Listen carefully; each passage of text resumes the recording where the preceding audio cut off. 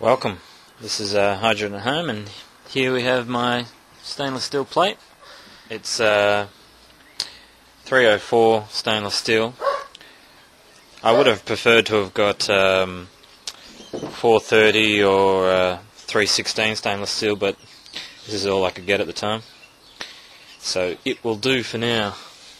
So as you can see, instead of going to expensive, like getting expensive cutters and all that, all I've got here is a level and just using a jigsaw with a really fine tooth blade. And as you can see, that's cutting through pretty well. So I'm going to keep cutting that out, see how we go.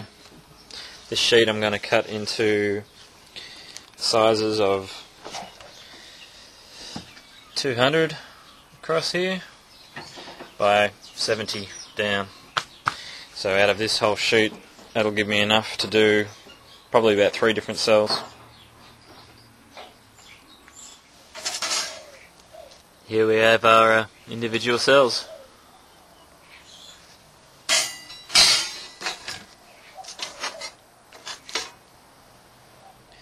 Okay, so we've cut up our big plate. Out of that plate I was able to get 40 of these individual plates, and I've started already, and this is what I've turned them into. These are going to make a 8-plate cell. I'm also going to make 2 other cells, both 16 plates each, and I'm going to start putting that together now. And here we have the finished cell put together. It's kind of similar in design to the John Aaron's cell that he makes. A little bit different in the way that the points in which I've put the cables onto. The theory behind why I've done this, there's a couple of reasons why I've done it at each end rather than both at the same end here. One is for a new way of hooking it up in a container without having to have these cables actually going in the water. I know that has caused some problems for some people because of the cable itself rusting. So I'll be showing that in the next couple of videos, so stay tuned for that. The other theory, I guess you could call it, that I had was electricity as a whole is very lazy, and it loves to take the closest possible path.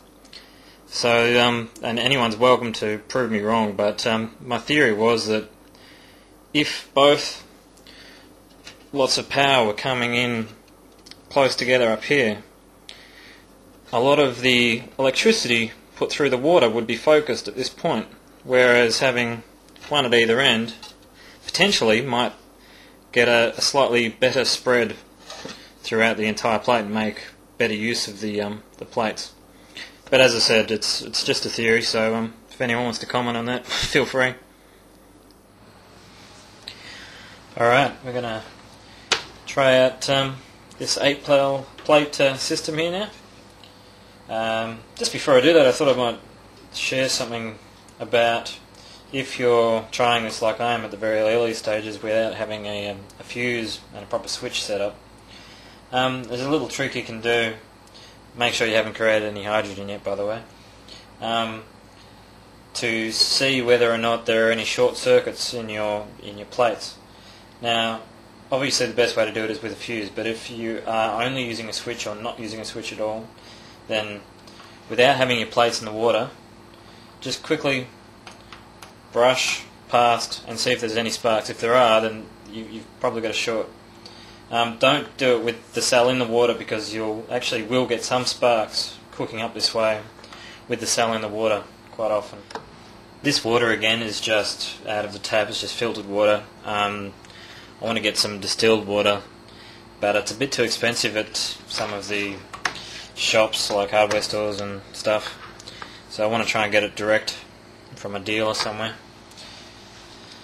Okay, I'm going to try this out. It's also just got baking soda in it at the moment.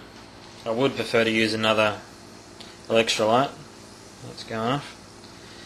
I have heard that baking soda isn't terrifically good for you when you create hydrogen like this. I'm actually doing this on the stove so that I can utilise the ceiling fan above, so that I can get rid of some of that stuff.